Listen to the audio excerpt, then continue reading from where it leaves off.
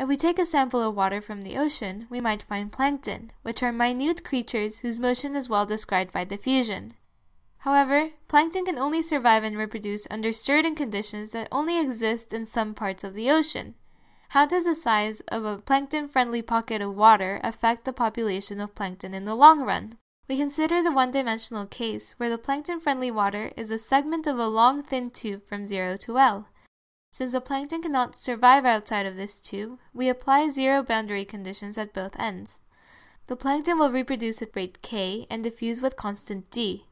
The reaction diffusion equation that describes the system is dc dt equals d times cxx plus kc. We find the solution through separation of variables, and using Fourier series, we can express c as an infinite sum where each term is the product of a function of space and a function of time, and where b sub n are the Fourier sign coefficients and n are the Fourier modes. The dominant behavior of u is determined by the first Fourier mode, and in particular, the exponential factor which varies as a function of time. The sign of the argument of the exponential will thus determine whether the population of the plankton will grow, stay the same, or decay as time tends to infinity. We are interested in how population depends on the length L, and we say that the critical length is L sub c equals pi times square root of d over k, which we obtain by rearranging the terms of the argument of the exponential for the first Fourier mode. Above a critical length L sub c, the population of plankton will thrive and increase. If the length of the tube is less than L sub c, the plankton will diffuse out of the good waters faster than they can reproduce, so the population will die out.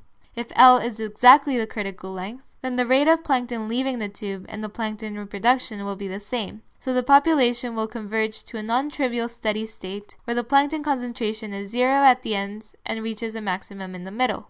How does this relate to reaction diffusion equations? If we go back to our model, we see that we have two terms. The diffusion, as we have studied before, always has a stabilizing effect, since it spreads things out.